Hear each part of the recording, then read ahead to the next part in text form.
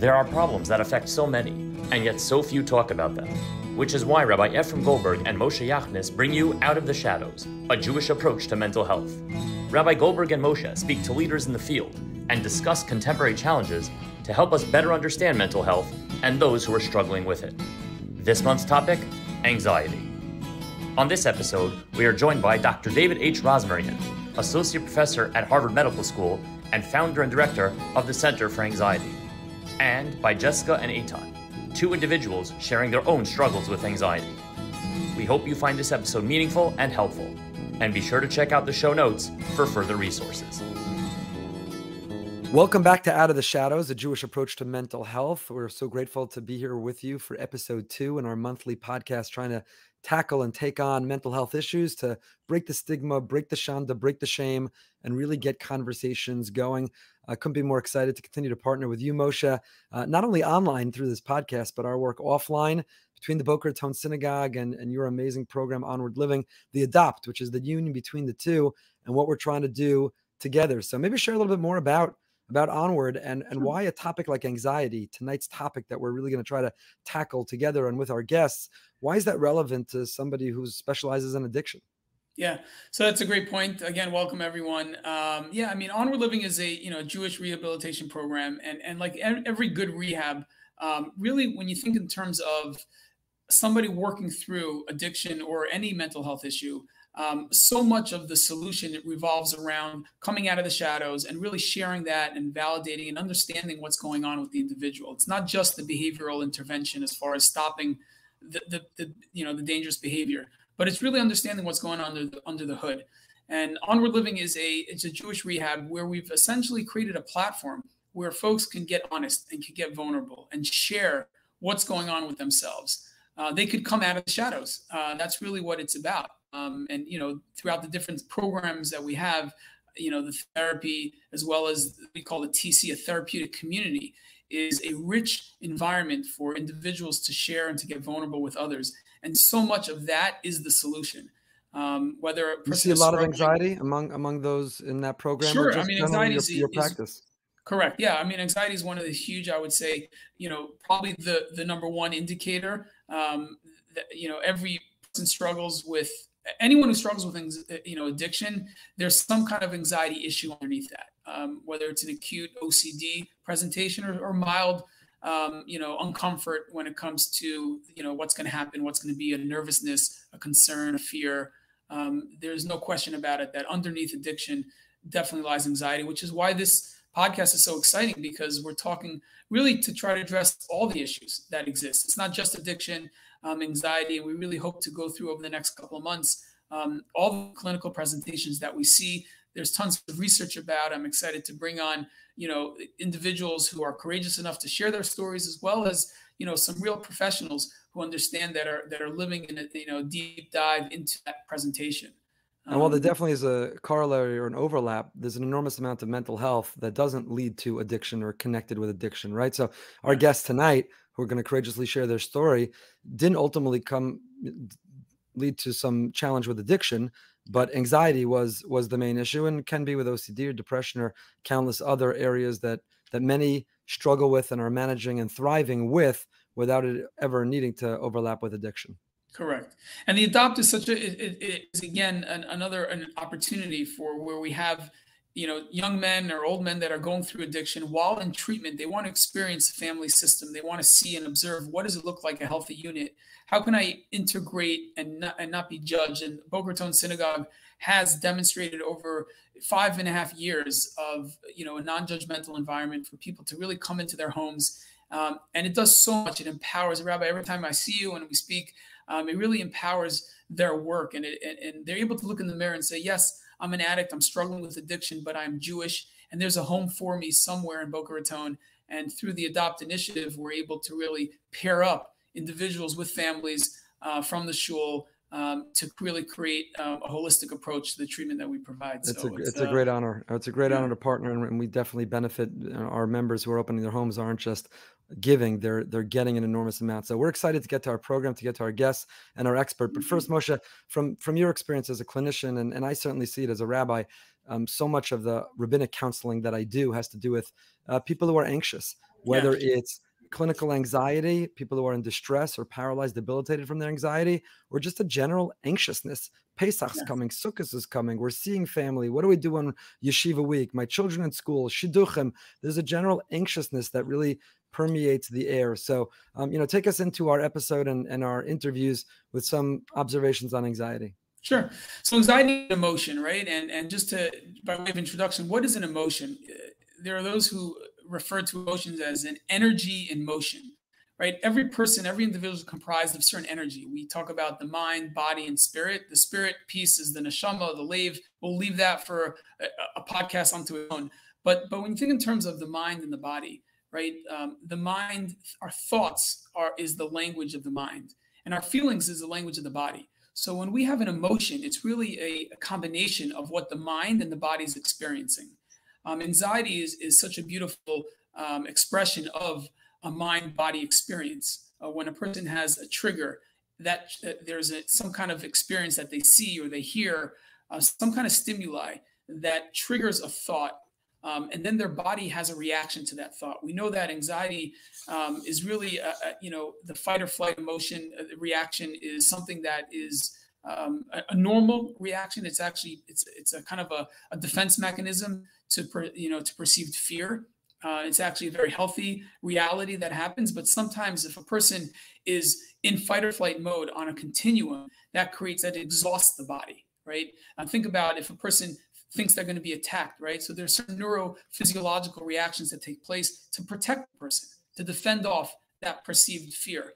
If a person is in that feared state on a continuum, then the body exhausts itself. So again, I don't want to oversimplify it, but I think it's important to understand that anxiety is really a manifestation of mind and body. And you think of terms of anxiety, there's 3 or 4. All anxiety disorders are first cousins with each other.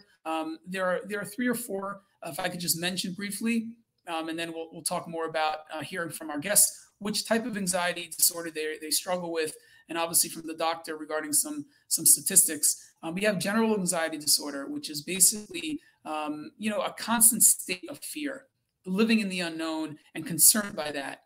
A person's they're hyper focused on what's going to be, what's going to happen, and when that happens on a continuum, then they're exhausting themselves and they're constantly afraid.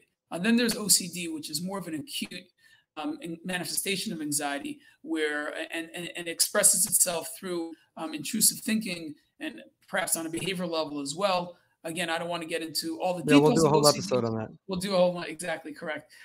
Then you have post-traumatic distress disorder, which is another anxiety presentation of somebody that experienced an intense traumatic experience, and their body and their mind relive that experience. And obviously, the treatment for that is very unique and very targeted to address understanding the trauma, understanding the experience, and the body and the mind reaction to that experience. And then you have social anxiety. Social anxiety is a trigger. You could have somebody on a one-on-one conversation where they have no problems interacting. When you put them in a group of people, they're paralyzed. The fear creates a freeze reality and they can't interact. And then the shame from that inability, people judge them, people laugh at them, they understand, they look themselves in the mirror and they see that they're abnormal or they're struggling on some level. And social anxiety is a huge component to what a lot of people struggle with. And part of this discussion around anxiety is to give people some clarity. Maybe they can identify what they're struggling with, maybe variation on acute level, on more of a baseline level as well. And again, the goal is to seek help, to have the conversation. So much of the solution is sharing it. And that's our hope in interviewing these people and really. Yeah. And I would even go a step further, which is that unaddressed anxiety is responsible for so much damage. There are marriages that are over, relationships that are alienated or dissolved, business opportunities that get sabotaged because of anxiety or anxiousness. And that's not to blame somebody who has it, but it's to talk about the possibility, if it can be addressed and managed, of how much more can go right, how much more can go well, how much more relationships and how much more people can thrive by managing it. And in my experience, just in life and also, as a Rav of a large shul, is there's clinical anxiety, there's anxiety of being in distress, and then there's just general anxiousness. We're just coming out of a pandemic, and there's such uncertainty in life in general. It's almost impossible not to have some sense of anxiousness, and the tools that build resiliency as the way to manage anxiousness, anxiety, are tools that absolutely everybody can benefit from. We normally talk about in the Jewish world 2 relationships, bein adam l'makam, bein adam l'chaver, between us and God and between us and other people. But the most important relationship we have is bein adam la'atzmo. It's the relationship we have with ourselves. And so much of building up the resiliency and the tools to manage anxious thoughts is all about our relationship with ourselves, how we manage and regulate ourselves. And the better we take care of ourselves, the better all the relationships we'll have in life. So really excited for this episode. So grateful to Jessica and Etan for their courage and willingness to talk to us. Doctor has the data, the brilliance, the experience.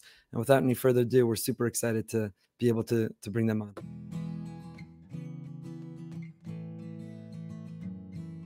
Good evening, Jessica. Welcome to the show.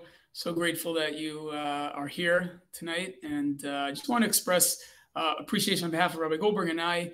After our first episode, you were one of the many people that reached out and wanted to share a little bit about your story. And as you and I were speaking, it triggered my invitation to come and join us and to really take your courage and share with others.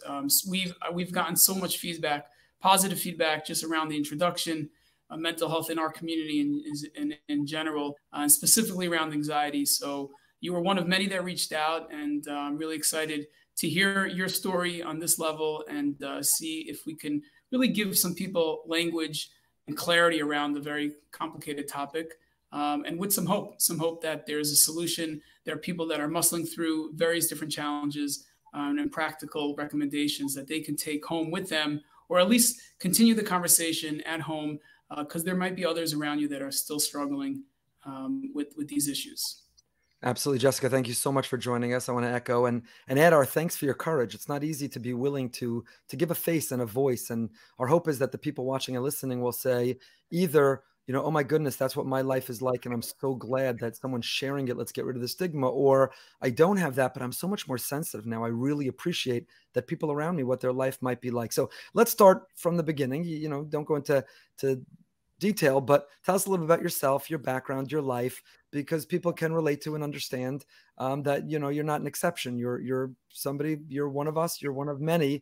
Give us a little bit about your background, and then we'll get into the particular life with anxiety. Okay, sure. First of all, thank you so much for allowing me to be here. It's really an honor and privilege, and I hope this conversation reaches people and shows a lot of those that are struggling that they're not alone. I live in New York with my husband and 5 children. I'm actually from New Hampshire. I did not grow up religious, and I found religion when I studied for a semester in Israel at Hebrew University. I have been running a 2-year-old daycare for the last 12 years. So I spend all day, every day with little people. It's a lot of fun, pretty exhausting. And I also run a clothing gemach for women and children in our community. I'll get to that later, but Chesed happens to be a very big coping skill for me through my own mental health journey.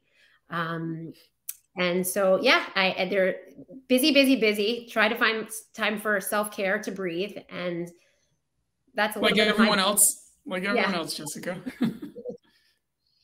It's amazing. So in some ways, there's nothing exceptional. You're the average person who lives a Jewish life, a rich life, who manages life and work and family and trying to figure it out. Right. Exactly. Yes. So take us back to the beginning of when you started to feel these feelings. Okay. So my anxiety journey really started when I was very, very young. I didn't know, there was no name for it until I was in my 20s. But since obviously when you're young, a lot of it has to come from your parents, but I do remember constantly feeling debilitated by physical symptoms, especially when there was a change in routine. So I would have extreme stomach pain. I would have horrible headaches. I would feel dizzy, and I was constantly making my parents bring me back and forth to the doctor. I never felt well, especially when I was in social situations. I did push myself. So I was in dance competitions, but I will never forget, we took a family trip to Disney World. I was in 5th grade and I had to be pushed in a stroller. They thought I had appendicitis, and I went to the doctor before we left, and thank God, just like the rest of my life, nothing ever shows up, you know, on a medical exam, but the pain that I felt and the discomfort that I felt for years was horrible. And this lasted until I was living in Manhattan, and I was around 23, 24, and the dizziness got out of control to the point that I had to hold on to things when I was walking. Some days I missed work, or I had to lay down in the middle. I felt like I was on a boat.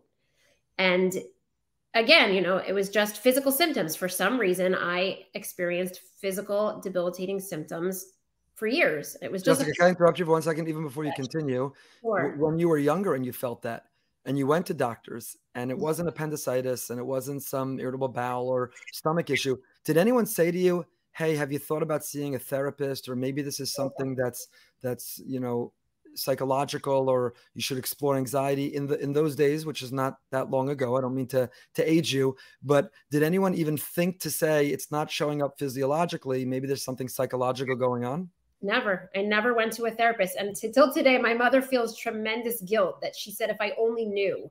But no, we ended up going to a neurologist to test for dyslexia. Like, we went all these medical routes, but nothing psychological. And I'm the oldest of 3 girls.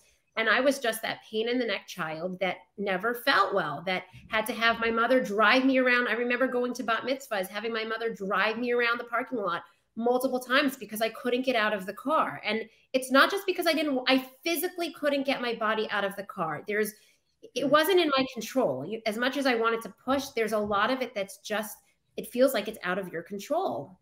And nobody ever said anything about any type of emotional distressors.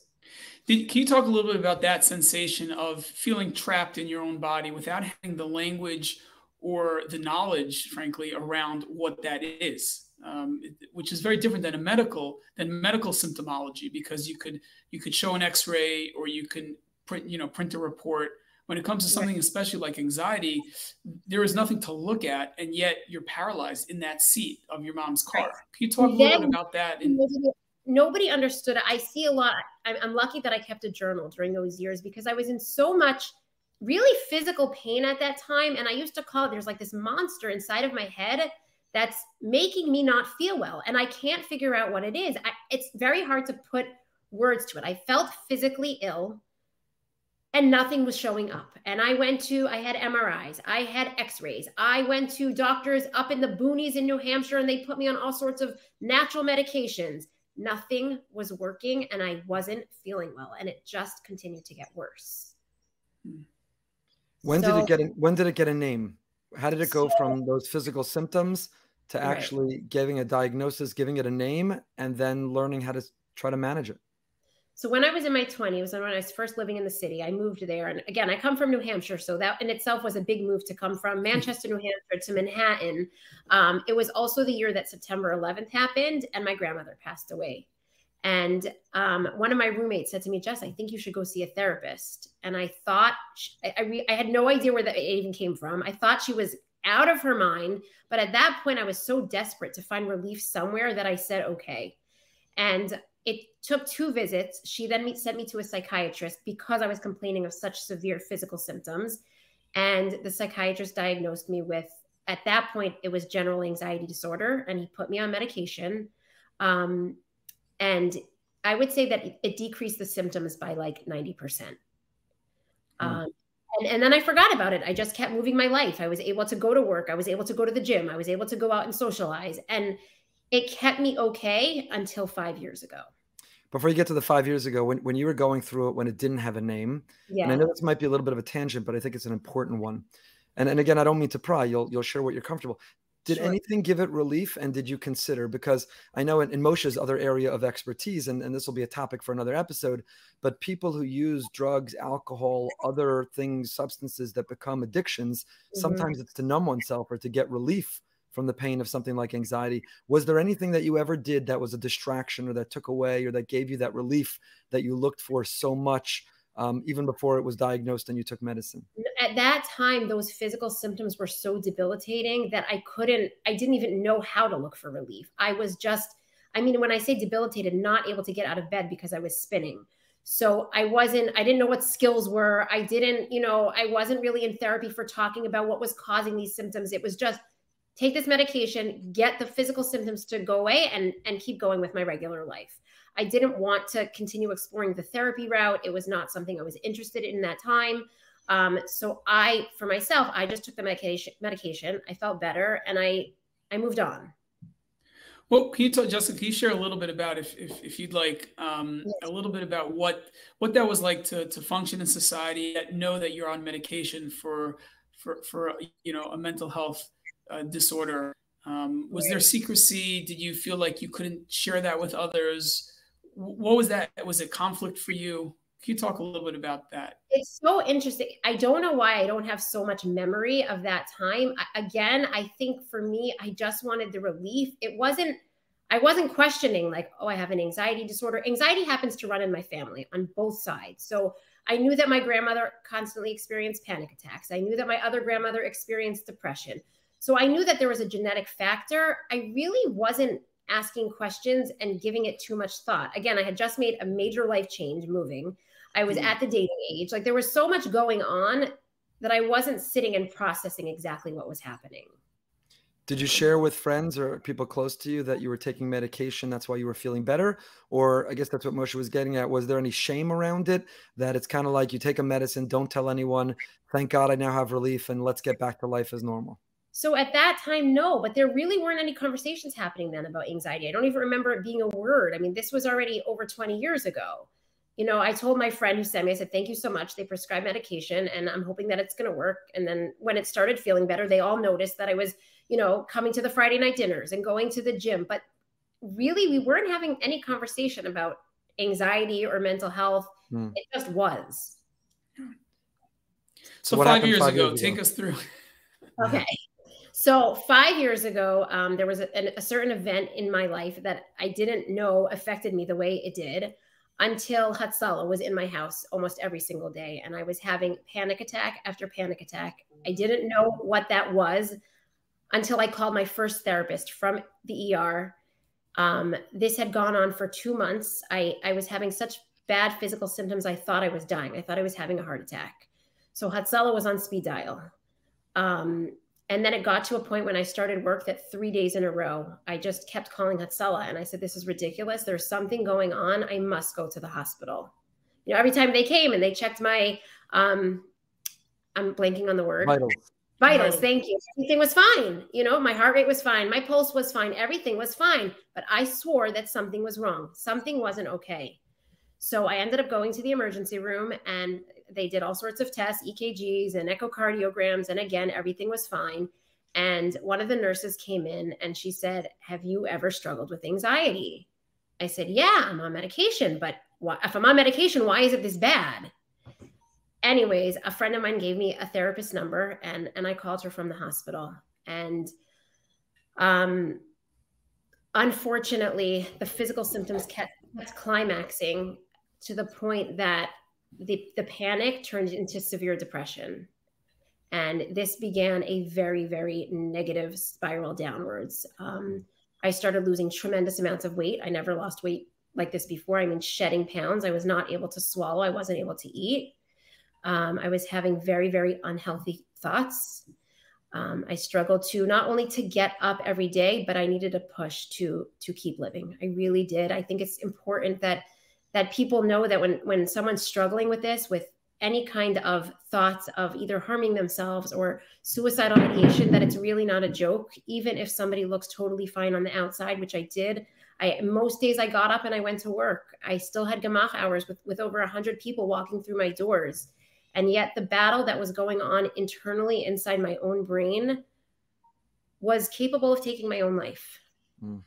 And I think the hardest part about these struggles is nobody can, not always, but at least for my situation, that they weren't visible to anybody else. And there was nowhere to go. There was just, yes, I started therapy, and that was, I started exposure therapy to panic. And then I started DBT therapy, and really, financially also, when you're struggling and you're not getting the right treatment, that's also a struggle. So I had to reach out to community members, really begging for my life, telling them I need help. I need help. Without the help, I'm not sure what's going to be. But it's, you know, therapy definitely helps with one part of this journey. And I think sometimes medication also does. But for me, and if I'm going too fast, you can, you know, jump in at any time. Through my journey, I was hospitalized twice and I spent a month in rehab. And it's really the skill that works for me is the power of connecting to others that are going through it. The ability to see with your own eyes that you're not alone. You know, we can listen to professionals night and day talk about how they're aware that this is an epidemic or a pandemic or an issue, but it's not the same as sitting side by side with someone that says, I get it. I live with it. I know what you're feeling. You really are not alone. What does that do? Can you like just elaborate a little bit? You know, we know that group is a very powerful tool. Community is a powerful tool. And yet we're always with each other, right? Especially within our culture. We just finished the Yontif season. And yet there are times that people feel profoundly alone. So can you talk a little bit about the advantages and what connection does to help you navigate this challenge? I want to just tell you a quick story of when I actually spent my 40th birthday in a psychiatric hospital. And exercise for me is also a very big coping skill. So I started walking the halls. There's no other choice in a hospital, but my body needed that physical stimulation. And there was another woman there who I knew was from because of the way she dressed, and she had a sitter in her hand a lot of the day. And so I tried, you know, she was very depressed. She didn't have her clothes on and she wasn't moving. So even though I struggle with intense social anxiety, I needed something. I needed not the doctors, not the nurses. I needed more. So I went up to her and I asked her if she wanted to, you know, walk with me. In the beginning, it was hard for her, but we ended up walking slowly around that floor together. And 3 days later, this woman was in her clothing. And I'll never forget, one of the African-American nurses came up to me and she said, Bobola, I don't know what you're doing, but keep doing it. And it was that moment that my organization was born. It wasn't yet an organization, but I realized, what was I doing? I was connecting to somebody else that was in pain. And that connection, it literally knocks down the isolation that mental health brings with it. And it's the loneliness piece that I think often really drives people to dangerous places. Just feeling that you are alone. There's nowhere to, who am I calling at 11 o'clock at night when I'm having these thoughts or I'm having a panic attack? You know, I always bring this up in conversation that people with an addiction, they can go to a meeting whenever they want, night or day. They have the support they need. And there are those of us that are hiding either because of shame or stigma or because of lack of finances, but really because there's just nowhere to go. Where do we go? And that when you knock down that loneliness and isolation, worlds of healing and change can take place. It does for me. I've seen it happen in our groups. When I started my organization, I never thought we'd open a men's group. We have men coming to connect to each other. There's nothing like the power of connection when you yourself are in pain.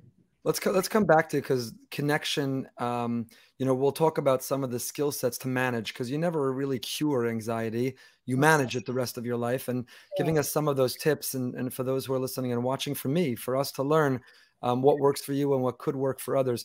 But fast forward from the 5 years ago, 2 hospitalizations. And again, how are you doing today? How are you doing now? What is a typical day like today with anxiety? Has the therapy helped you, given you an outlet, the connections? We'll talk about what you're doing, but first just describe what the typical day is like today for you.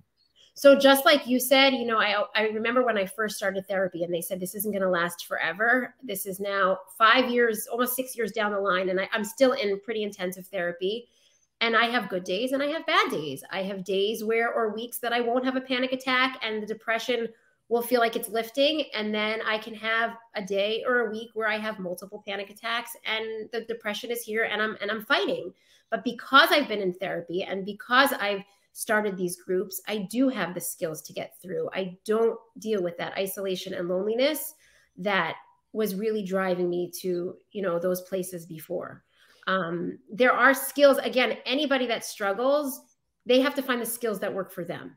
I think that's really an individualized thing. For me, it happens to be that exercising does help calm the anxiety down. There are certain skills like There's something called TIP, where you change your body temperature. And for me, if I'm having a panic attack and I stick my face in an ice bucket of water, it acts as the dive reflex and it slows all your symptoms down. I find that very helpful. Something as simple as breathing, it really does help you get to a calmer place. And so with all these managed tools that you now have in your arsenal, do you live life saying, it could be that there'll come a point that I'm hospitalized again, or the next panic attack will come, but I know how to recover or bounce back? Or is there an ongoing maintenance that if I do all the right things and I take care of myself in the right way, hopefully that's in the rearview mirror and I won't ever have to be back in that place? So I don't want to convince myself that I'll never be back in that place, because I think that's setting myself up for failure. I really think a lot of this is about self-acceptance and realizing that this is an illness just like anything else. If you're in remission for cancer, can you say that the cancer will never come back? That's not a fair statement. But with the proper support, there are panic attacks that I have to use medication for. There are panic attacks that I can either breathe through or reach out to a friend, and I'll be able to get through it that way. I can reach out to my therapist. Sometimes those things work and sometimes they don't. All I know is that I try my best for whether it's anxiety or depression, I use whatever skills I can. And I try not to beat myself up when I'm struggling a little bit more. But to say that I'll never end up in a hospital again, I just, again, it's an illness. And I think it's important to accept that it's an illness and it's not something that you can just shake off and let it, and it's going to go away. It's a part of who I am. And I've definitely gotten better and I definitely have a lot of work ahead, but it really is a journey. Jessica, it sounds what you're saying is the awareness that this is your reality. It almost empowers you with the hope and the strength to be able to persevere through those various triggers and really confronting that awareness, not staying in denial, which is obviously part of what we're doing here, is to really bring this, this message forward, to share it in real life with real people, that if we can all maintain this conscious awareness that mental health and mental challenges exist, whatever the specifics are, right. that in its own right can empower somebody to persevere through. Yeah. And I think that, also if I'm in the middle of a severe panic attack and somebody calls telling me that they're struggling, right away I can switch into panic, into helping mode. And I think that as much as the awareness it's crucial, and I really think that we're doing better at it, I think we need more. I really, I think that each Jewish community needs to put their heads together and come up with a plan of not just awareness, but what can we do for these people? Going to a psychiatric hospital is an extremely traumatic experience, especially as a Jewish frum woman. You are stripped away of your dignity. Your phone is taken away. Your clothing is taken away. You have lost all access to any type of connection because you are struggling with your mental health. And if our communities could do something about that, just like there's a high lifeline, if you're going through cancer, you have where to turn. We can continue doing the awareness, but we need to come up with a plan of where we go. We're doing what we can in our community. I have people reaching out to me from all over, from Brooklyn, from Canada, from Florida, from Cleveland. Do you have groups? And we don't. I'm one person. One person with anxiety and depression.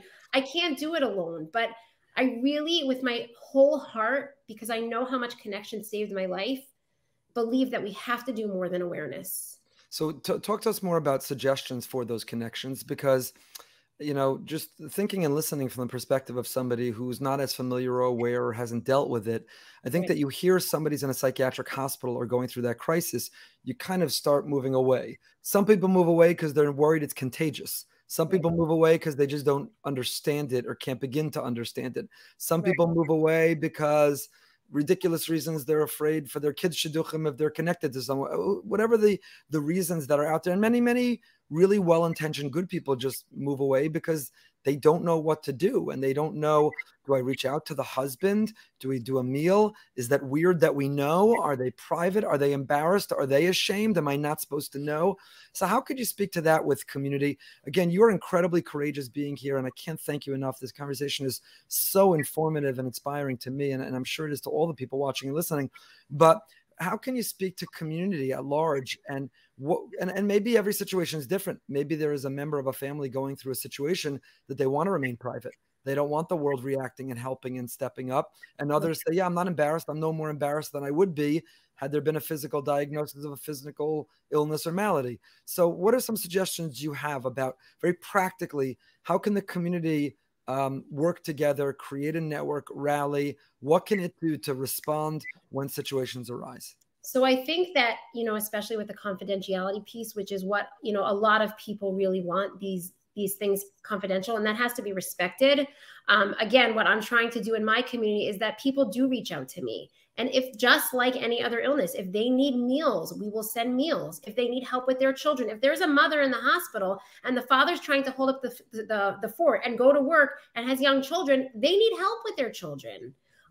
Just if you literally could picture High Lifeline and what they do for those families, these families need exactly the same thing. And setting up support groups within the community so that people don't have to go through these challenges alone. They can walk through the door and be with others. It's an illness. And just like if you're sick in bed, what are the things that you need? You need food, you need help with your kids, you need cleaning help. All of those situations are needed in people that are struggling with their mental health to a severe level. Just to follow up with the connections and a support group, because you're stimulating and motivating me to think about our community. So if we had a support group, let's say for anxiety, or maybe a broader topic, but let's say right now anxiety, there'd be some members of the group who've been hospitalized, who've been diagnosed, who are on medications, who have panic attacks, who have severe anxiety disorder that they are managing through their lives. Right. You'll have other people who might just be going through, Yontif's over, it was grueling, school starting again, it's overwhelming, the winter's here, I'm getting depressed. And they're going to be in a group like that and say, I have anxiety because it's time to pack my kids for camp. And it's not diagnosed, it's not clinical. Is there a disparity? How do you feel about the people who use the word anxiety when they don't really have diagnosed? Right. With our groups, there's an intake process that takes place. There's a licensed mental health professional that's doing the intakes, and everybody has to fill out confidentiality forms. Not everyone is ready for one of our support groups. They're not meant for people in a crisis situation. After somebody comes back from the hospital, again, that's rare. I would say in our groups, maybe there are two, and we are starting our 5th group. Maybe there are 2 people that are really at that level that need hospitalization. The beauty of these groups, and it's also something that I saw in rehab, is that nothing really matters. Age doesn't matter. Gender doesn't matter. How wealthy you are doesn't matter. How much you struggle doesn't matter. All that matters is that you're in that room because you want to openly talk about your struggles, whether they are challenging Yontif experiences or, situations that are happening in a marriage. There is no judgment. Nobody's judged for the severity of, their anxiety or depression. So it really, again, these groups are not meant for crisis situations, but they have varying, people struggling with varying levels of both anxiety and depression. You have other suggestions of things that community leaders, shuls could be doing around mental health in general? I think even if each shul lets the community know that they're there for them, and this is the number. If you need help, here is the number. We are here for you. If you need, to really just, instead of saying awareness, really be specific. If you're struggling with your mental health, obviously, like you said, there's a difference between just being anxious to debilitating anxiety and depression. There's, we all need help, but there are different levels of help that somebody needs. But to let the community know that even if they're struggling with a mental health related issue, they can still get meals and care for their children and direction for therapy. And really, if I'm telling you, there's nothing more healing than these support groups. So I believe with my whole heart that every community should work on, getting this off the ground. It does become a little bit of a financial struggle because they are run by licensed mental health professionals. We don't follow the AA model because we're dealing with mental health, and you do have to be careful. But those are practical ways: connection and all the practical, food, childcare, cleaning help, just like anybody else gets when they're struggling. Incredible. Wow, very, very powerful.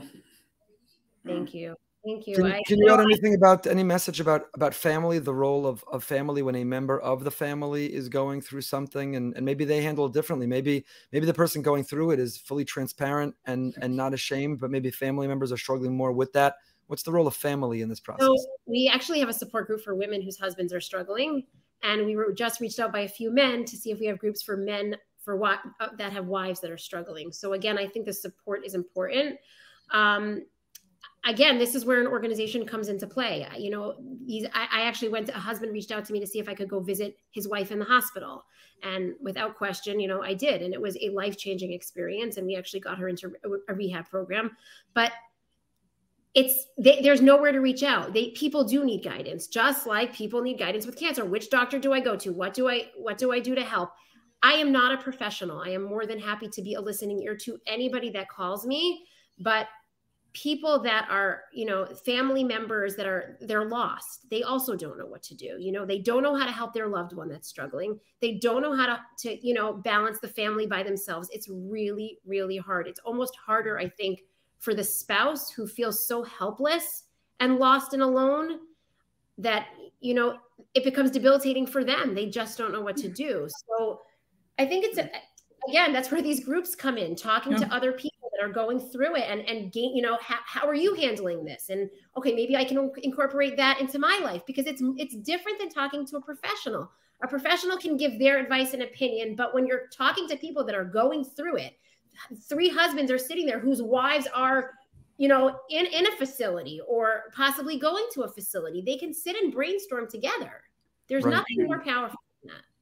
There's no question. I mean, we see it, you know, on the addiction treatment side, we call it a family disease. And there's, you know, the case breakdown is we look at not only the individual struggling with addiction, but we look at all the systemic pieces.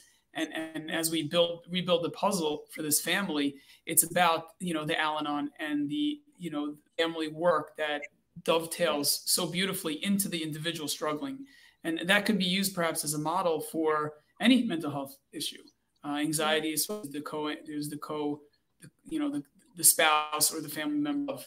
And that's really the truth, because we are so, you know, we don't exist in an island. We are the family. We are, you know, we support each other through the good times and through the challenging times. So Jessica, your point is so valid, to look at the individual, but really look at the entire system, at the family unit or at the community unit, and to really look at that as not just as an individual struggling. And the conversations, I think, you know, to our point that way we speak about, to not only have the conversation around the individual struggling with anxiety, but about the individuals struggling with an individual who's struggling with anxiety, and how that can really be brought. You know, where people can just pop in and get the support that they need when their spouse is struggling.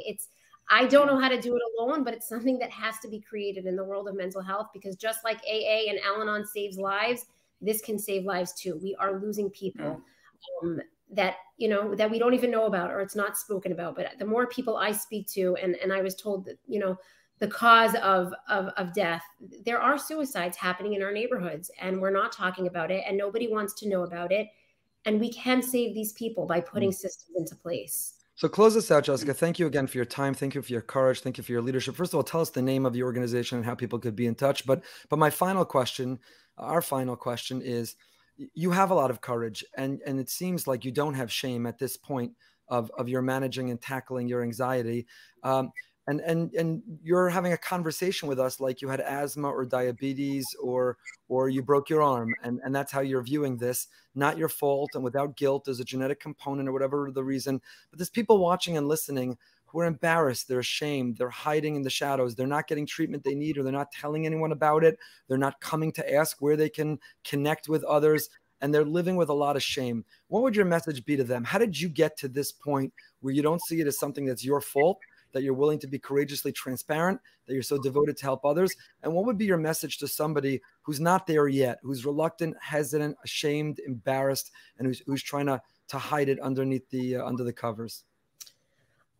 It's not easy. I think that, you know, the shame and the stigma is a very big piece. I think it's even a bigger piece because we're afraid of the generations underneath us. I think that's where a lot of the shame and stigma is coming from. And it's crucial to really understand and accept that this isn't something in our control. It is an illness. It's just like you said, like asthma or diabetes. That's what this is. Why it has so much shame and stigma, I don't know. But, you know, I always tell people, I don't know where I would have been if I didn't get help. And most of us that struggle are really amazing people. We're very in tuned emotionally. We're highly driven people, and we struggle. And it's a sickness, and the sickness needs help. And when you get help, you will be a better person for it. You will be a better individual. You will be a better mother, friend, spouse, community member. That's what all of this healing is about. And there is nothing to be ashamed about. And the stigma really needs to be knocked down, because it is a sickness. It is completely out of our control. And that's what we just have to keep telling ourselves. What's the name of the organization? How can people find it? It's called Catch Support. It's www.catchsupport.org. My email and phone number are on there. People are more than welcome to text, email, pick up the phone. And in the Far Rockaway 5 Towns community, we're more than willing to welcome them into our family. And we hope that we can create these mini families in communities around the United States and the world. We can't thank you enough for the courage and for being so open with us. Thank you so much for having me. Thank you for this conversation. Thank you.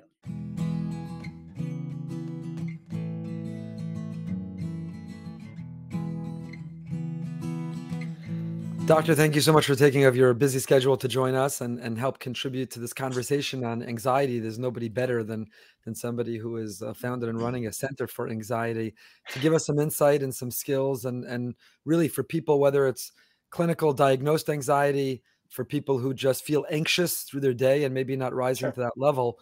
But it's hard to believe that anyone today or any home today doesn't have someone in it who is not confronting anxiety, which maybe is our best first question. Can you talk to us a little bit about what are you seeing in terms of the prevalence of anxiety? The general population, is the Jewish community or the religious Jewish community more prone to anxiety than the general population? Did the pandemic expedite or elevate the levels of anxiety that we're all feeling? You know, rather than anxiety being some diagnosis that's just out there for outliers, how much does it really reflect what's happening in the general population today? Yeah, I will tell you that things are very busy. Having a Center for Anxiety has been just unbelievable. The last year, the last 2 years, even the last 3 years building up to the pandemic, but certainly since March 2020, anxiety, stress, and all of its cousins are very much on the rise and being felt in, I would say, every corner. Even if it's not at the, what we'd say, clinical level, as you alluded to, Rabbi Goldberg, with people who are significantly distressed or impaired. I think everybody today is impacted by anxiety and stress to some degree, and having strategies and tools to be able to deal with that is just part of living in the modern day. Do you think that the Jewish community in particular, or the observant Torah community, because of religious requirements, standards, expectations, does all of that promote more anxiety? It's a good question, and it's one that I get a lot. My research has not shown any demonstrable differences in terms of anxiety among Orthodox versus non-Orthodox Jews versus individuals outside of the population. And in fact, one of the interesting findings recently that we had is that Orthodox Jews are also not less likely to seek treatment. We're not less likely to use medications or to use psychotherapy. My data has shown that, together with Dr. Steve Piratinsky at Touro University. We've published on this extensively. In fact, one really interesting finding is that it seems that Orthodox Jews come in with lower levels of anxiety relative to the population, which shows a higher degree of sensitivity and more of a need and desire to work on our mental health and our emotional well-being, which I think is actually very optimistic and a positive finding. And we've been able to replicate that in a couple of samples. Would you say that, what are some of the primary contributing factors to that? Because that's a phenomenal, data point there. Is it our family systems? Is it the spirituality that we incorporate into our lives? What would you say, or something else that, is a contributing factor to maybe, beating the larger population when it comes to mental health, specifically anxiety? Yeah, it's a great question, and it does go a little beyond the data I have. But if I had to venture a guess, I'd say there are a couple of converging factors. Number one, Orthodox Jews tend to have larger families. So when you have 4, 5, 6, 10, 12 kids, and one or two of them or more are anxious, that could impact the others, and it could also impact the parents. And we're very family centric. You're not talking about two parents and a kid and a dog. It happens, but it's more rare in the Orthodox community. So because we're so family centric and we tend to have larger families, when people have even lower or middle levels of anxiety, we want to tend to it before it becomes out of hand. Because if it gets out of hand, God help you. So that's one. Another one is potentially our historic focus on Musar and in Hasidus even, and focusing on pnimius, as they say, and internal workings and our, building our character. Not that these are characterological issues, but at the same time, emotional, behavioral, and virtues and character are related to each other. And I think that there could be a greater interest in psychotherapy and working on oneself, which is consistent with our general spiritual framework of growth. That is very optimistic. So for those who either are diagnosed or see themselves as struggling with it, what would you say are some of the causes of anxiety? Is this something which is nature or nurture? Are people born predisposed? Is it genetic? Is it chemical? Or are there other factors that happen, trauma in people's lives, something like a pandemic? Are there other factors that can bring out anxiety? Fantastic question. The number one factor that drives anxiety that I've seen in the literature repeated over and over again in multiple studies, not my own, although some of my own, but mostly in general, the conferences that I go to, all the academics, the scholars who we speak with, is a very simple factor, which is intolerance of uncertainty. If you can't stand not knowing what's going to happen next, you are going to be anxious. It is really that simple. And in the last couple of years, people's tolerance for uncertainty plummeted. We were on edge trying to know what's happening next. What are going to be what are the numbers today? What are the numbers tomorrow? When are we going back to school? We weren't able to simply accept that we are not in control and that uncertainty is part of the human condition.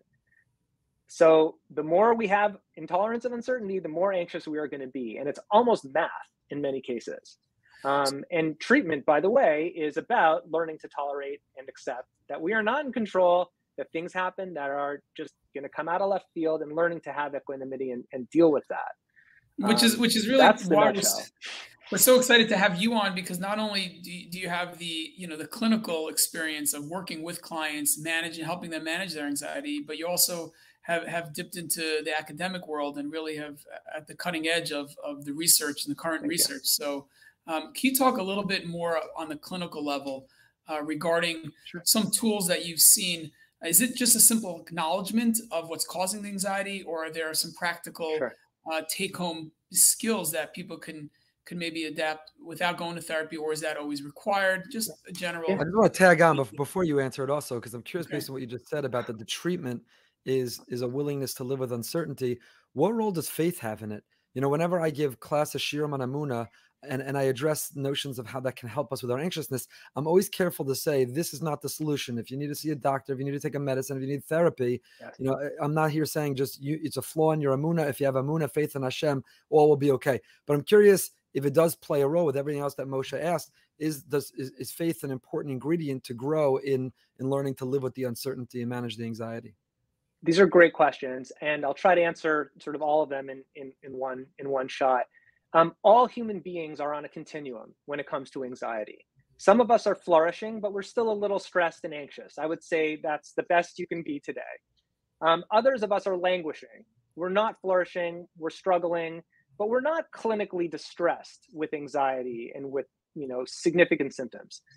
A little further down, people are distressed. They actually need some sort of professional support in order to get through. And then on the far end of the continuum are folks who are severely distressed, who might need a hospital setting or something more invasive, whether it's intensive outpatient or residential treatment or something like this. Now, at all of those levels of the continuum, whether it's flourishing, languishing, distressed, or severely distressed, the main point is to learn to tolerate uncertainty better.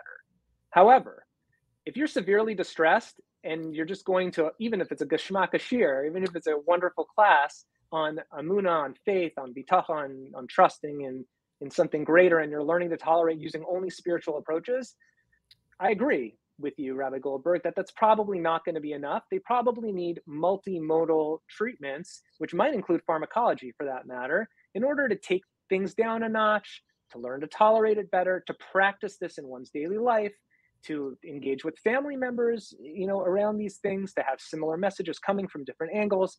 People might need more comprehensive care, but certainly for people who are flourishing and even languishing, I mean, chizuk and amuna, as they say, giving people strength and supporting their faith. I think people in clergy have a huge job to do today, and really across the board, but certainly especially for those people in those echelons. Good. And what are some tools to incorporate spirituality, faith, trust, or is it the knowledge that there's a power beyond us that is in control? How does it practice? How does that's a theoretical framework, but how does that on a practical level? Sure. In the office or in the conversation. It depends on the level. Do you mean with patients, like at the distressed or severe distress level, or people who are more flourishing and languishing and outside of a clinical context? Maybe I would say outside the clinical level first, and then Sure. And then maybe if there's one or two examples from some of the more intense cases of where anxiety has paralyzed their life. Absolutely. For individuals who are flourishing or languishing today, they still need to be going to classes on the Muna, I would say, if somebody has a yeshiva background, or a Beis Yaakov background, they've been studying, they understand Hebrew, they can read. The Chovos HaLevavos, the duties of the heart, is a section called Shar HaBitachon, the section of trust in God. It's been a go-to for helping people to strengthen their faith and, frankly, to deal with anxiety for over 1,000 years. So you can't do better than that in terms of history and in terms of a spiritual technology.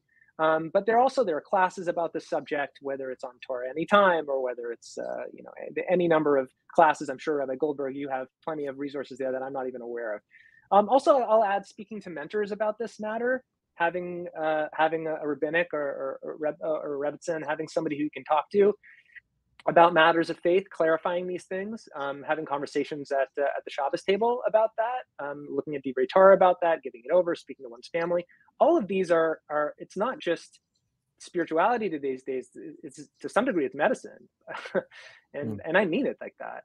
At the more distressed and severe levels, I would conceptualize spiritual and religious resources like we're speaking about as complementary. So I love collaborating with clergy in my cases that we deal with. This week, I think we had two clergy collaborations. Just individuals, I'm speaking to their spiritual mentors, making sure that the same messages are coming in from both a spiritual and a mental health angle. There's also chaplaincy. At McLean Hospital, where I work and do my research, we have a robust chaplaincy program, and chaplains can make a massive difference for people at severe levels of distress. Spiritual visitation, family support, all of these things are part of, I would say, medical practice today when it comes to anxiety. It just depends on what you need and how you get it. You've written extensively about anxiety, not only not having to debilitate or paralyze a person's life, but the notion of thriving with anxiety, to actually turn the anxiety into a strength. And I think it's really important for the people watching and listening, whether they rise to the clinical level or the person struggling, or like you said, they're thriving or floundering, but feel still anxious, to know that not only can you manage it or, so to say, overcome it, you can actually turn it into a strength. Can you share a little bit about that? Sure. What I've found now, looking back over having done this for a better part of 20 years, is that so many of my patients who I thought at the time and they thought at the time were debilitated. I mean, they were debilitated and really struggling with their anxiety. Now, many years later, looking at their lives, I've seen how much of a blessing it actually was that they were anxious in the first place. Because I'll give you an example. Going into the pandemic, I was frankly terrified. Here I have an anxiety clinic with over 1,000 active cases, and people are out of school, and stress is going through the roof. We don't even know what's going to be. Are my patients going to be at higher risk for suicide? Like, what's going to happen here? Within 3 or 4 months of the pandemic starting, I was so relieved and surprised and many of my patients, and sometimes the most challenging ones, were actually doing the best in the pandemic. And many people who had done perfectly fine beforehand were coming in for mental health services for the first time, and they were doing far worse than people who had been in therapy for years because they weren't prepared. They didn't understand the importance of tolerating uncertainty. And all of a sudden, uncertainty hit, and they didn't know what to do. So in many cases, learning to deal with anxiety becomes a tremendous strength and an ability to creates and generates resilience for the rest of one's life. That's such a powerful message, because it's even something that, we talk all the time around being proactive when it comes to mental health and clinical challenges. And this is such a great way to be proactive, to, proactively work on faith and, and manage a life within uncertainty. And there's so many things about our worlds that are uncertain. And if a person and our children and our family systems can really discuss the reality that we're living in an uncertain world, and there's so many things about life that's uncertain, whether it's medicine, finance, social development, et cetera, across the board, proactively building that skill base and the tolerance can help mitigate the potential person, even if there's a predisposition to anxiety. Is that what you're saying? 100%. I have a meditation of sorts that I do every time I get on a plane, that I'm stepping onto an aluminum box, and it's going to be traveling at hundreds of miles an hour, tens of thousands of feet above the earth, and I have no control. And I don't know whether I'm going to land. I don't even know what city I'm going to end up in. The board says I'm going to wherever, Detroit. So that's where I'm heading. But I don't know. There are diversions. There's all sorts of stuff that happens in midair before you get off the plane. And you just got to accept it. When I sit in my seat and I buckle my seatbelt, I'm like, I'm off duty. And that's great. And learning to thrive with it and tolerate it it's been a boon for me, and hopefully for others. I'm finding this incredibly empowering and practical. First of all, Etan, who's one of the people we interview on this episode about anxiety, shares that because he struggled with anxiety, he learned to live with uncertainty. And when he was in college, when a professor announced a test that caught classmates off guard and they panicked, he was like, "That's what you're panicked about? That's nothing. I know how to deal with uncertainty." And basically, correct me if I'm wrong, but you're saying that resiliency is essentially a muscle. And when you work it out, it grows stronger, and then it's ready to be able to face the resistance to it. So even somebody who doesn't think they have anxiety, the more we work out that resiliency muscle with our families, with our children, with ourselves, when inevitably, invariably, everybody faces some uncertainty, God forbid a diagnosis, something in life like a pandemic, which affects us all equally, then the stronger that muscle will be, the more ready it is when that resistance comes. That's 100%. That's what it's all about. Is there an age that you would recommend starting this process, whether it's, elementary school, junior high school? Is there any type of, maybe when a person is married, is there any research one way or the other? I don't have research, but I've got a funny story. There was a couple that went to Rav Shlomo Volda and said she was pregnant. They were pregnant. They were expecting, and they said, what can we do for our baby? And he said, "It's too late." He was joking, of course, but what should we pray for our baby or something like that? He was joking. It was too late. And the point was obviously not that it's too late, but the point is that you can never start too early. In utero is perfectly on target. Do you have a suggestion more for, I read research that the conversations in our own head, we speak up to 4 million words a day in our own head in the conversation with ourselves, right? And even if that's off by 100%, it's by 50%. It's an enormous amount of words. The conversation's ongoing, and it seems to me that anxiety and those feelings of anxiousness are about things we're telling ourselves. So a person might listen to this podcast, could be reading your writings and others, and be told all the right things to think, but in that moment where their brain goes into fight or flight, or they're living with fear, or they feel weak, and the conversation, the story they're telling themselves is one that brings them down. How do you intervene and stop it? How do you press pause? How do you get that thinking back? Is there any practical strategy you can give us? Yes, I'll tell you exactly. The number one factor that I've seen that perpetuates anxiety in the moment is a perceived need to stop anxiety from happening. When I feel anxious and I want to stop myself from feeling anxious, that move in my mind is exactly what perpetuates it further. And the reason why is because when I feel anxious, my fight or flight system, as you mentioned, is kicking into gear. That means that adrenaline is seeping into my bloodstream and it's moving out throughout my body. Now, if I fight against it, what happens to my level of adrenaline?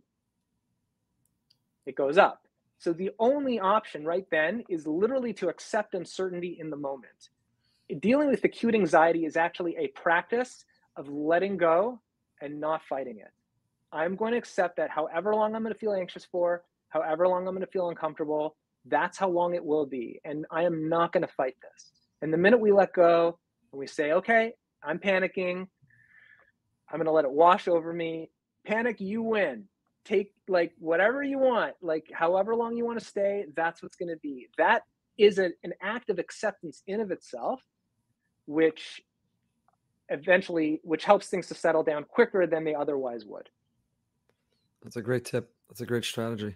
Yeah, in a clinic, we usually use that in a clinical setting, but that could definitely has implications for people who are flourishing or languishing if they're having a surge of anxiety on a given day. Can you give us a window into that? What would a dialogue look like between somebody who's struggling with anxiety and that therapist regarding, Sure. the individual? I had one the other day. In fact, it's on my phone. I'm going to see if I can pop it up. I had an exchange with my patient about it. She was very concerned about she has hypochondriasis, and she was very, very concerned. Oh no, I don't know what's going to happen to me.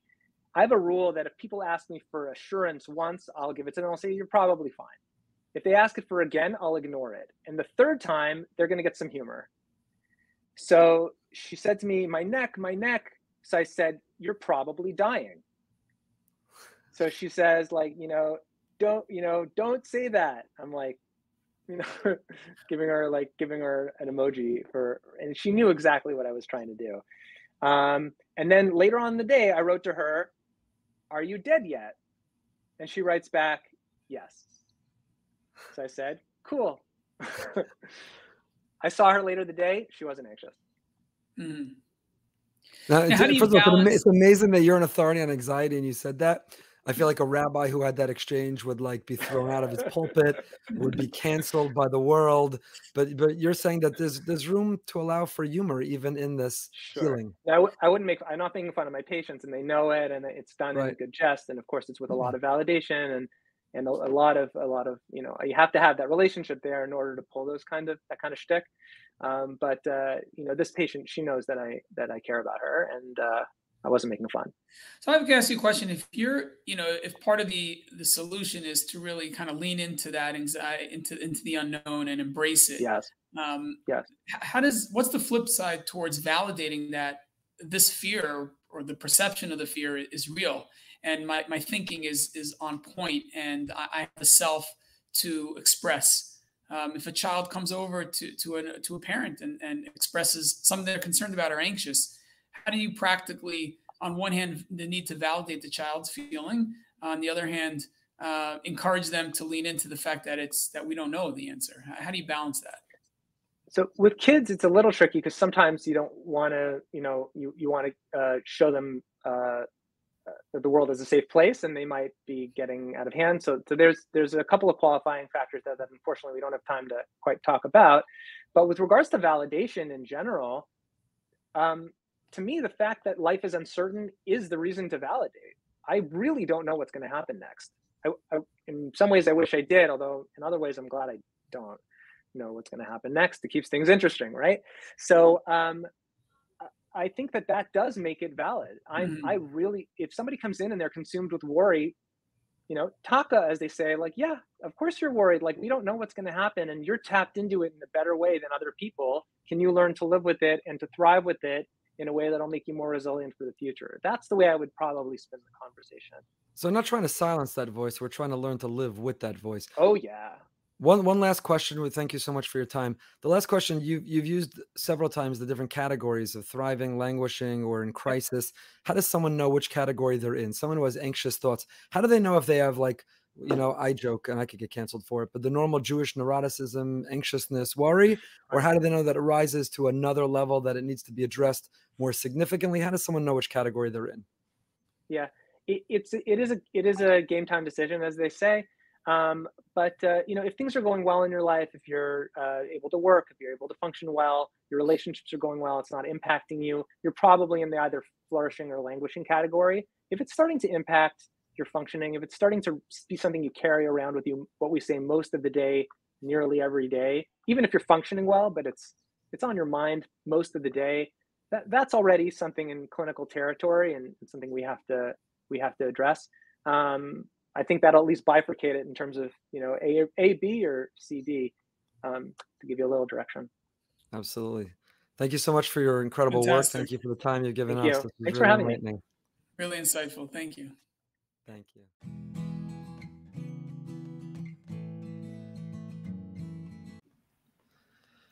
Etan, we're so grateful that you're joining us. Thank you so much for the courage to be willing to put a face and a name and a story to this conversation, which is so relevant to so many people. We know that they will derive tremendous chizuk strength from you sharing that story. And so we're so appreciative of your being here.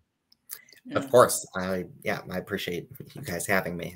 And Etan, your courage, honesty really serves as a model for so many people and helps them perhaps find the voice. So we're excited, and we appreciate ahead of time your courage and willingness to share. So get us started with a little bit about you, about where you're at in life, about how you got there, and then we'll get into anxiety. Okay, sure. Yeah, just a little bit about me. I'm from Chicago initially. I came to New York about 9 years ago to study at Yeshiva University. It's a small college in uptown New York. Maybe some of you have heard of it. And from there, at YU, I got a job in New York after school in accounting.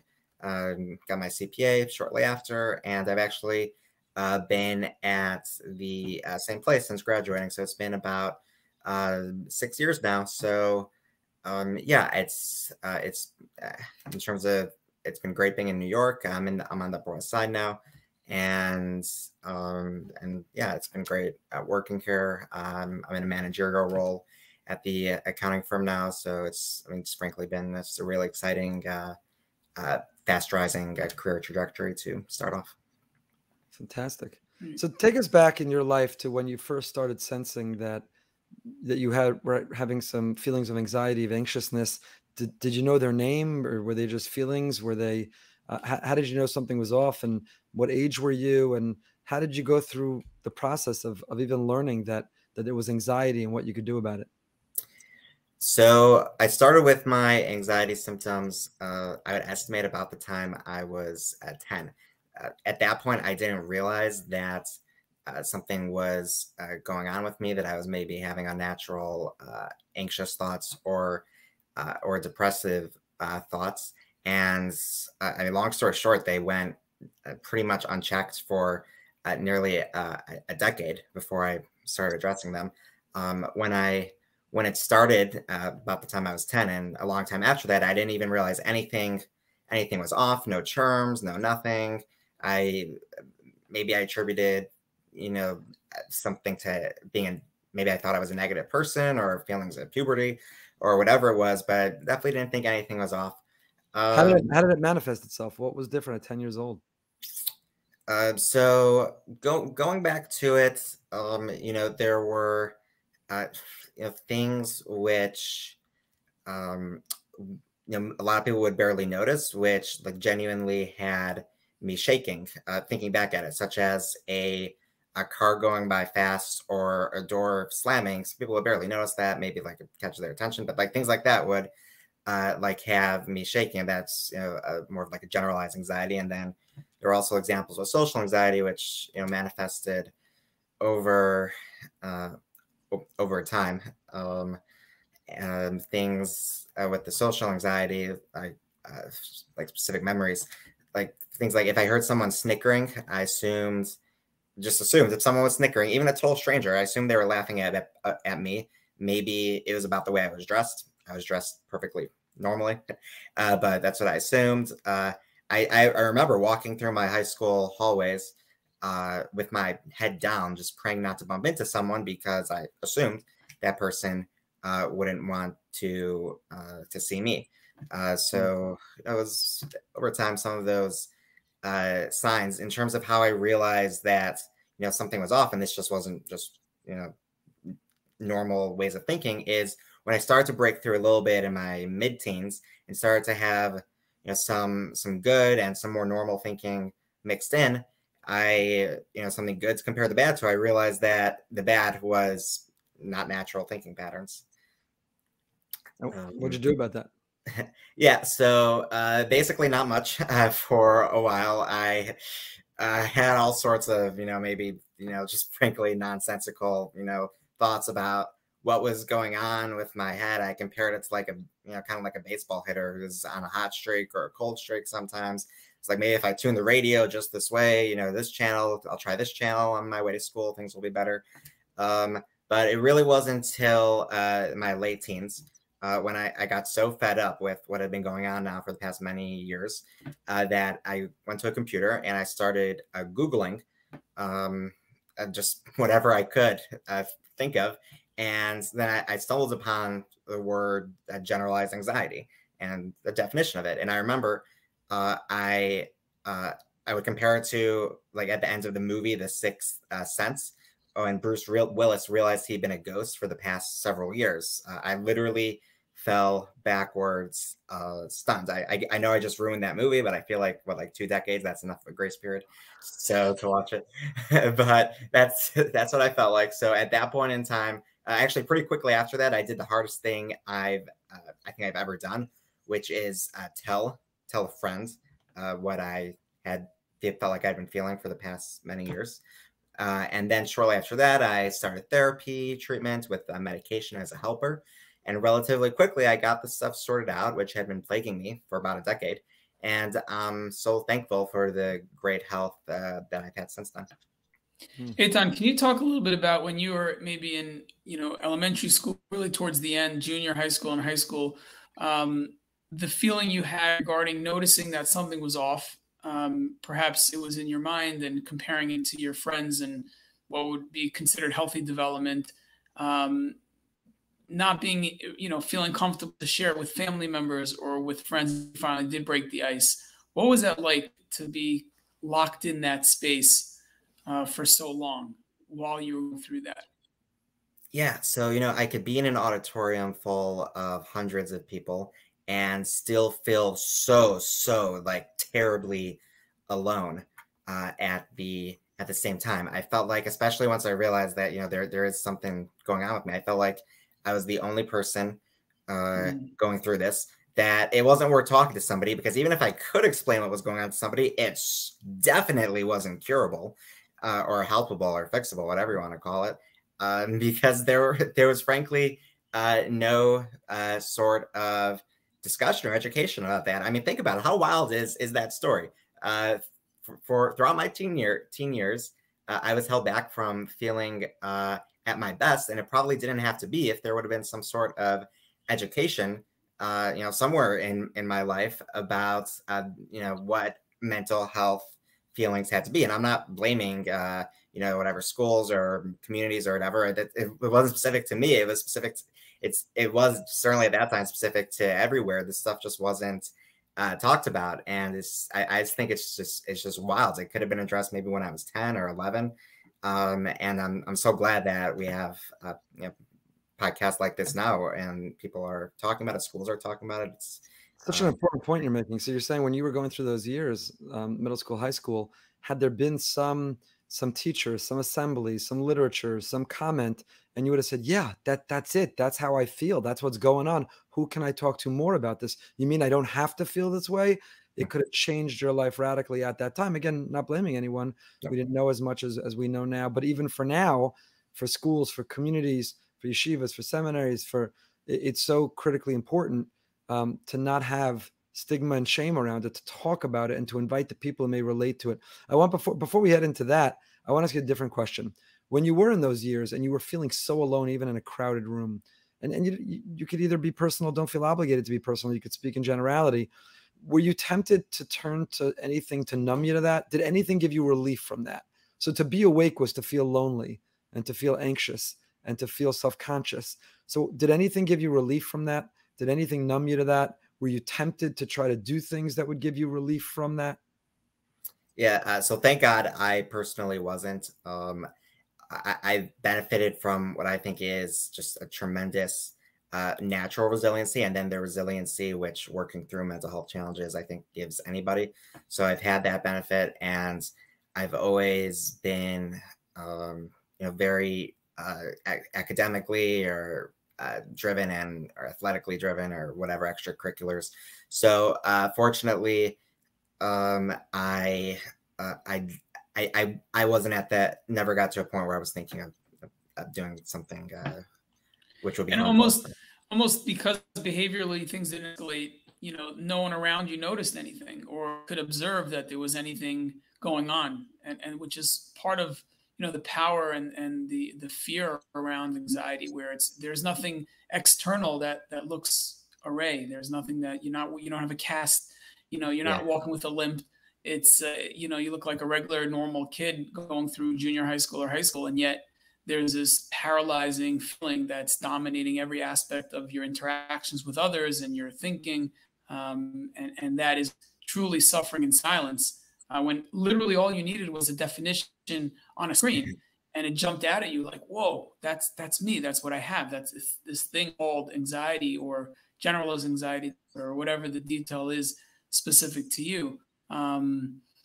Was there anyone that you tried to reach out to, perhaps a teacher, a family member, that they didn't have the education around what to call this thing or what to name it? I mean, you guys are making great points. I think that the biggest shift I've seen is that we've moved from people feeling that we're protecting others by not talking about these types of things to realizing that no, we're not protecting them by not talking about it. We're kind of like crippling their ability to get help. I didn't really try to tell anybody until my late teens, when I finally told a friend. I didn't really try to tell anybody that I wasn't feeling great, no family members, friends, or anything like that, because I knew I didn't want sympathy. And when I speak to other people who have been able to go through mental health battles, I hear this a lot from them too. So I didn't want sympathy. I didn't want people to treat me differently, and I also wasn't sure that I could explain what was going on. So between all of those things, there's a lot of forces keeping me silent, and keeping you in the shadows, essentially. That's really which is, what did your friend, what was it about your friend or the relationship or that he created for you to facilitate you disclosing to him such a dominating emotion? And for others listening, this might be something so simple and practical, or maybe something more complex, but what was it about the dynamic of that friendship that allowed you there, which opened up your mind's eye to the resolution, to the success, et cetera, et cetera? So he's a really, he was a really close friend, and he had also, he had gone through some different, medical issues himself that, didn't, similar to me, the medical issues I go through, his medical issues didn't define him, didn't change who he was. It was just some, unfortunate stuff he had to deal with. So I feel like that enabled him to understanding. So that was kind of unique. And he was also just a really great listener, non-judgmental. I feel like all those things I got from him. I thought, worst case scenario, I won't be judged. If all else fails, I won't be judged. That's what I would think. So it's a big connection takeaway. you felt with him. Yeah. Yes, but it's not even that complicated. This friend is an extraordinary person. He's incredible. You don't have to be incredible to tell somebody or just call somebody you haven't spoken to in a little bit and say, how are you? Or somebody who might be going through a tough time and saying the words, how are you? There's just so many wild stories out there about that demonstrate the power that those words have. So it's not like you have to think, oh, I have to be this incredible person. It's real simple. Just checking in with people. During the pandemic, I personally had a program, certainly the beginning of it, where every day 3 people, I checked in with them and just asked how everything's going, how they're holding up. And maybe I should pick that back up again. That's beautiful. But I think one of the lessons you're saying that I'm learning is the notion of non-judgmental listening. So, right, if you have a friend who says to you, you know, I want to share with you something that sometimes I'm feeling this way or thinking this way, you don't say, well, why do you think that way? Or snap out of it, or that's a ridiculous way to think. Or, you know, you're saying that what made your friend a safe place was non-judgmental listening. He listened, he heard you, he validated you, he supported you. And not every problem needs a solution, and not every listening is to offer advice. Non-judgmental, just listening, real active listening, to you can hear a person and validate where they're at and show them the love and the support and give them the space they need to address what they're going through. That is something that we could all do better as friends. Could you share with us a little bit more detail of, right? So this friend heard you, you know, you figured out this is what's going on. You made an appointment and you said you started taking some medicine that helped you, plus some therapy that helped you. Did you see the results pretty quickly? When did you share with others in your life that, or did you, and when did you, I guess with family, that, you know, you've realized you had this diagnosis, you're treating it, you feel great. And what are some of the strategies that you use even until today? You're a management role in an accounting firm, you know, you're a yeshiva graduate, you're a regular, successful, amazing. So how do you manage? What are the tools that you use even to this day to manage it? Yeah, so speak to the tools part, certainly specifically. A big deal for me for moving past you know, the unnatural anxiety was identifying what the unnatural thinking patterns were, and I certainly got a lot of help with this with the therapist, which I made an appointment for. And to another one of your questions, thank God, things moved very well pretty quickly with the therapist. And which motivates me to speak up because I want to be that education or that discussion, which wasn't out there. But some things which worked for me, to get back to that point, is so I would identify the unnatural thinking patterns and I would internally challenge them. I would be like, is that really a fair or an accurate way to think about it? And even if I couldn't stop myself from, you know, just sometimes just going straight towards the most negative or the most anxious, you know, plausible outcome. If somebody, you know, like if a friend looked at me a certain way, oh, this friend never wants to speak to me again. Even if I couldn't help myself from going to the disaster, at the least what I said I would do is I'm going to consider the most positive, maybe outrageously positive, which is that maybe this friend's looking at me because they just realized that, you know, I'm the best friend there is to be in the whole world. They just had that thought. It's probably not either of them. They're probably aren't even looking at me, and maybe they're checking the clock in the room. But that's something which helped me. Other things which helped me is, you know, and I know a lot of people with mental health challenges, they don't take compliments very well. They often deflect them. And so I just made a rule for myself. Any compliment I got, I would just say, thank you very much. Nothing more, nothing less. Those are things which work for me. I could go on, but the truth is that the big time key is that if you think maybe, just maybe, you're having an unnatural thinking pattern, to see a mental health doctor, a psychologist, and get it checked out. Hopefully it will be nothing, but maybe it will be something that you can work on to improve your quality of life. And as with all medical situations, you know, the earlier that it could be spotted, the better. But there's certainly no point where it's too late. It's but so always, you know, seek out you know, some professional guidance or guidance from a friend if you think maybe there's something, you know, what's the worst that could happen? Maybe it'll be nothing. Etan, now that you have some of those tools to help you with, you know, day-to-day challenges that come up and those triggers as far as what stimulate negative thinking, etc. Can you talk a little bit to the quality of life now compared to what it was years back when you were in, you know, when you were in the thick of it?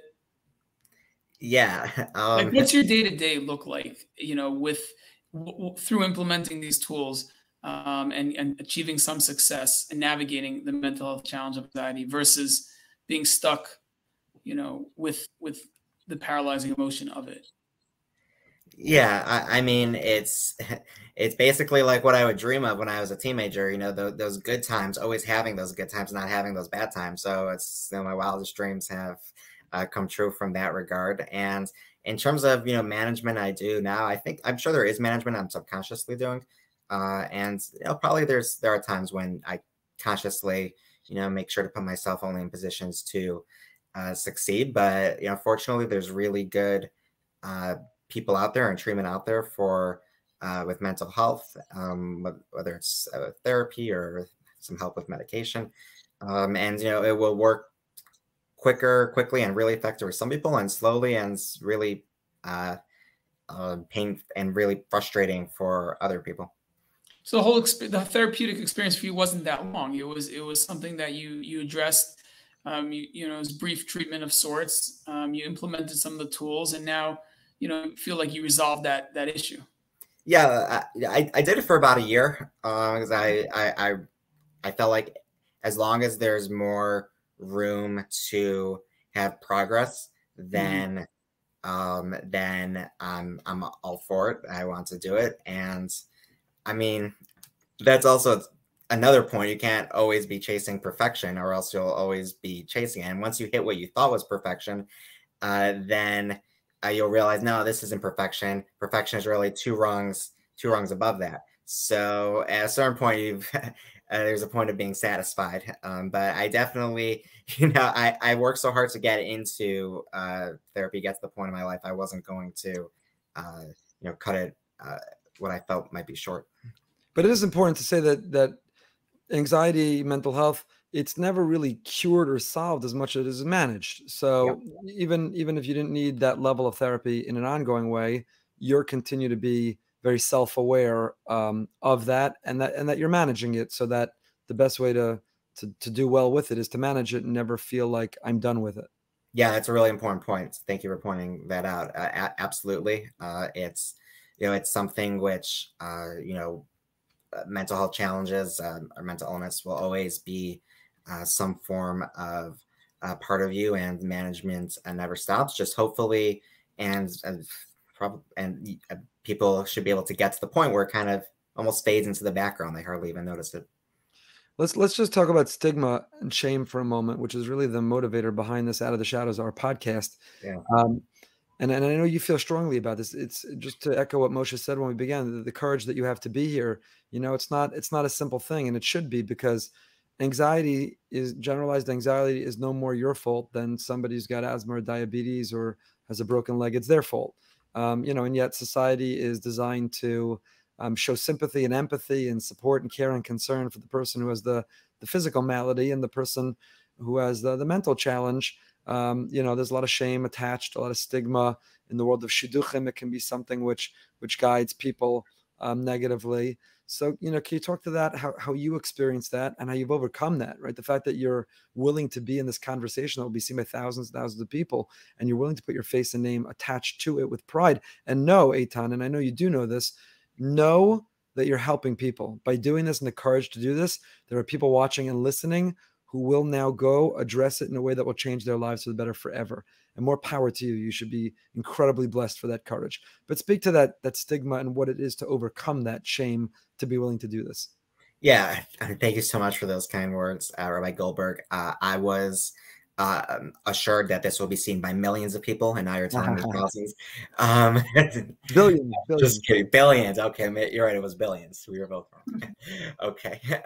Yeah. So the stigma actually kind of almost cracks me up. It's funny in a lot of ways because if you think about it, it's a walking contradiction. And here's some evidence for you that indisputably there's bad information out there about mental health. So there's two big types of stigma which people will deal with. Type number one is that there is no such thing as medical type anxiety or depression or OCD or whatever. Just move on from your bad day. Everyone gets nervous sometimes. Suck it up, etc. So that's a type of stigma which is out there and we're making progress on. Another type of stigma which is out there is when somebody says, "Whoa, this person has battled OCD in the past. That person is not the right fit for my daughter." So which is it? Are mental health challenges non-existent, Or are they so severe and so serious that we need to section those people off who battle them and have dealt with them at some point, and not let them date our children? So, you know, usually people aren't thinking both thoughts at once. Maybe it's not even the same person thinking both times, but this is just, to me, it's indisputable evidence that there is bad information out there about mental health, because if you took all these stigmatic viewpoints, they don't add up. And in terms of an example I've seen, you talk about dating. This is this really hit home. A few years ago, so there was a shotgun who emailed me. She was really excited about my dating availability and how she had all sorts of exciting girls she wanted to run by me. The first girl she suggests, I say, you know what, I would actually be interested in theory, but I talked to a different shotgun a couple months ago, and this girl wasn't interested. We'll call her Sarah, to use a generic name. So the shotgun says, well, if you'd like, I could try to push it with Sarah, and we could see what happens. But if not, I have many other girls that would be a good match for you. I said, sure, push it. Okay. So later that day, I get an email back from this new shotgun, and she says, I just spoke with Sarah. She heard really nice things about you and was interested. Her parents apparently heard that you take medication, and they felt that this wouldn't be a match for their daughter. So I guess that ends that. Sarah is a no-go. I will definitely keep you in mind for other ideas, though. And that was the last time I ever heard from that shotgun. And so that really hit close to home. And that really broke my heart, not for me and this Sarah situation, though. I mean, I don't know. It's probably not a great situation with Sarah and parents, or I don't know. That's a separate topic. But it broke my heart that to know that that is a mindset still out there that people have to battle through.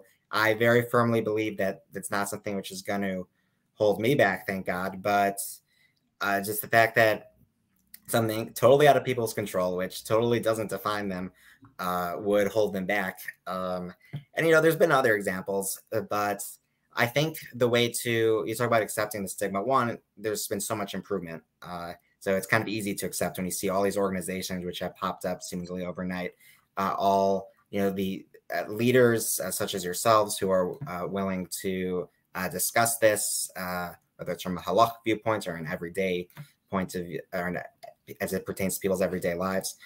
So that makes it easy to move past it. But so it's getting better. But ultimately, and this might be hard, understandably, for a lot of people, but it's just to accept that there are people with the wrong or just not properly informed viewpoints out there yet, who haven't had the opportunity yet to expose themselves to all the information which is out there. And I know it's difficult, but you just got to accept that it's not going to be a total click with everybody.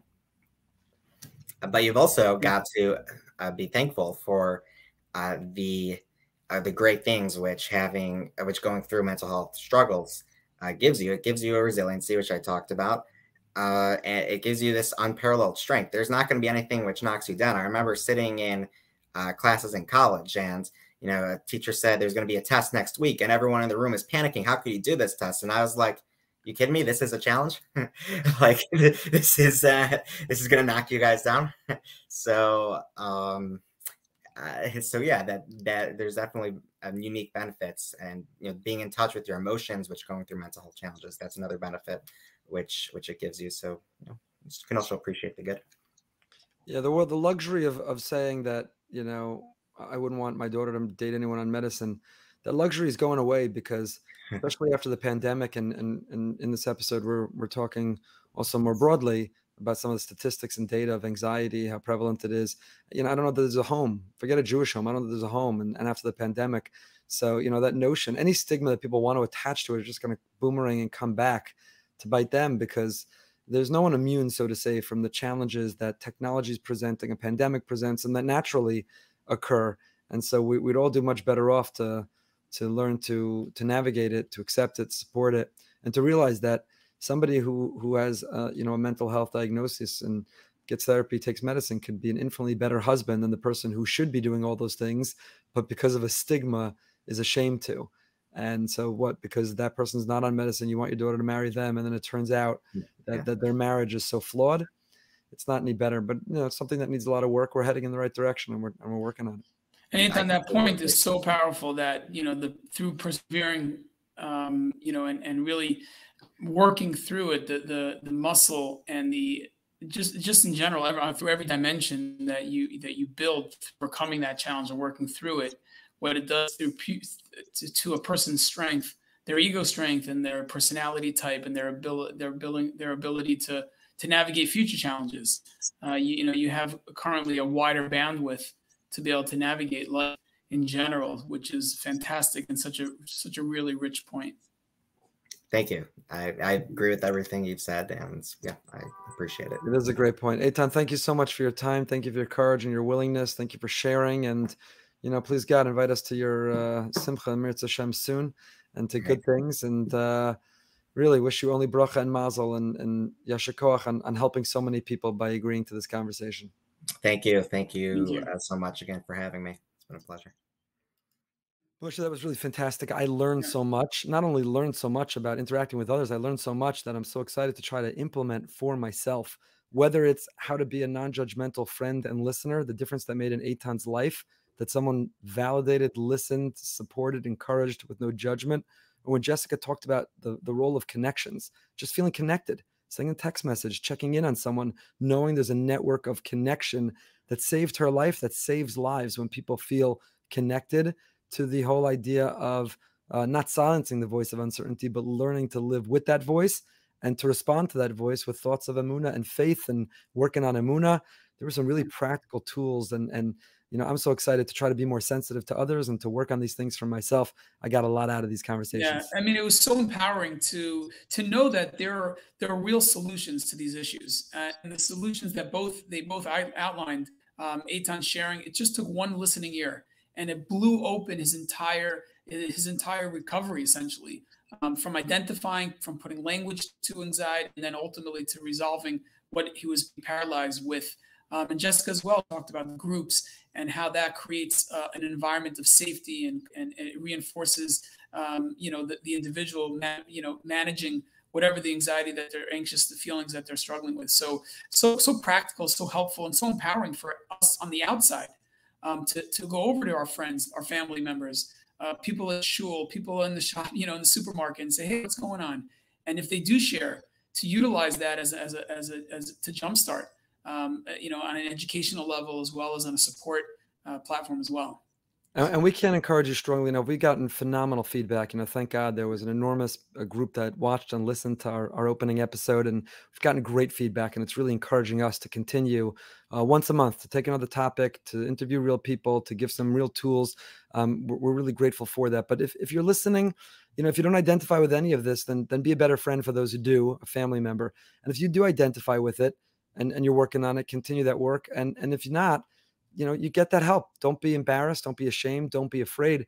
It could change your life. I was really disturbed reading Jewish media, a Jewish magazine over Yontif that, posed, sometimes they have hypothetical scenarios. And it was a girl who came home from seminary who thought she could benefit from talking to a therapist, and asked her mother, who said, don't, because it'll hurt your shidduchim. And the conclusion of the article was, try to find other ways to work on that, but don't go see a therapist because the stigma, it'll hurt your shidduch. That's not the answer. You'll make a much better wife or husband, mother or father when you are build up the tools to manage these things in life than if you deny that they're there. So there are solutions, there's help, there's a much brighter future and a better life for everyone who's willing to have the humility and the courage to tackle these things. And we can't encourage you strongly enough to do so. To come out of the shadows and to share what's going on with people that you trust, or even random people that you feel can help you and support you through that process. Rabbi, I thought of a tagline for this show here. I'm curious to hear what you think. The whole agenda here is to help break that stigma and to create the reality that mental health is real, it's present, it's in our community, and we're trying to remove the shanda associated with it. So I was thinking a tagline. I'm going to try it here with you. This is the first time. Share it. Don't fear it. I like it. I love it. I love it. Out of the shadows. Share it. Don't fear it. Into the light. It's great. Anyway. It's amazing. So Moshe, thank you for your partnership. We're looking forward to next month. Continue to be in touch with us. If you've got feedback, I've learned a lot from the feedback that we've gotten. If you have feedback, if you have further ideas, if you're willing to share your story. Yeah, need for clarification, our emails are going to be attached on the notes. Please reach out. We will be available to address any follow-up questions or concerns, and the courage of the two that really shared their stories. Thank you again. And we want to invite others as well. If you feel like your message can help others, please reach out. Looking forward to next month. All right. Be well, everybody. Don't fear it. Share it. We hope you enjoyed this episode of Out of the Shadows. To help bring the show to a wider audience, please rate and review on Apple Podcasts. You can subscribe and find more episodes of Out of the Shadows on Apple Podcasts, Spotify, YouTube, or wherever you get your podcasts. For further resources, be sure to check out the show notes.